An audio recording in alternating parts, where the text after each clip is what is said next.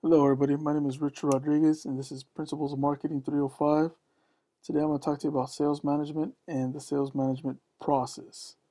Sales management encompasses three things: A, sales plan formation; B, sales plan implementation; and C, sales force evaluation.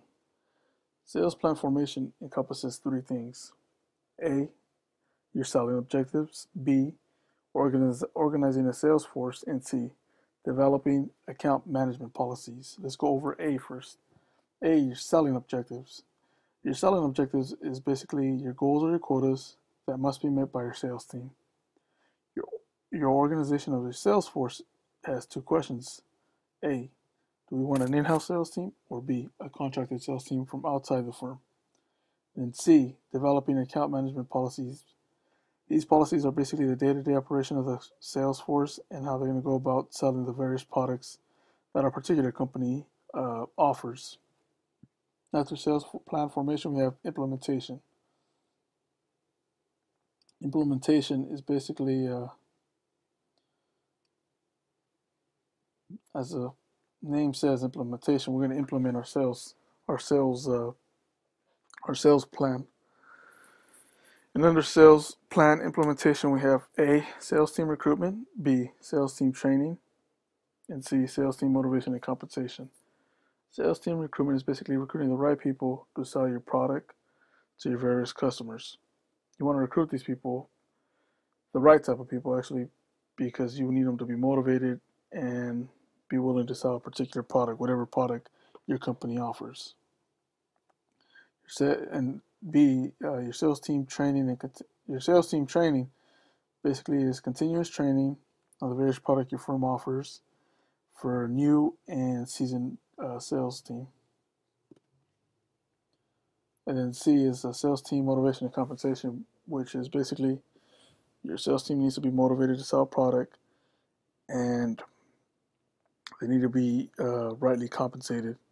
But under there's four rules for a motivated sales team: A, a clear job description; B, effective sales practices; C, they have to have a personal need for achievement; and D, the right incentives or rewards in order to motivate the employee to sell, to meet your sales quota or exceed your sales quota.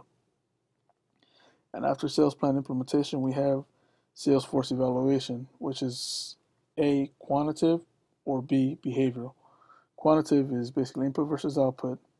Your input being your sales calls and your selling expenses, and your output being your sales quota, meeting your sales quota that the firm places upon you.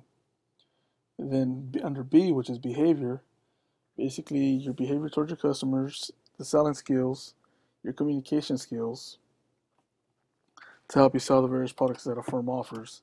And your communication skills can be anything from communicating to the customer, to communicating to your production team, to communicating to your sales manager, or any other member on your sales team. These are the three things that encompass a successful sales manager or sales management process in order for a firm to be successful. We went over sales plan implementation or formation, sales plan implementation, and sales force evaluation. These three things are, I believe, the cornerstone for a successful firm to be successful in the sales force or in a particular field. Once again, I went over sales plan formation, sales plan implementation, and sales force evaluation, and the key drivers behind these three things.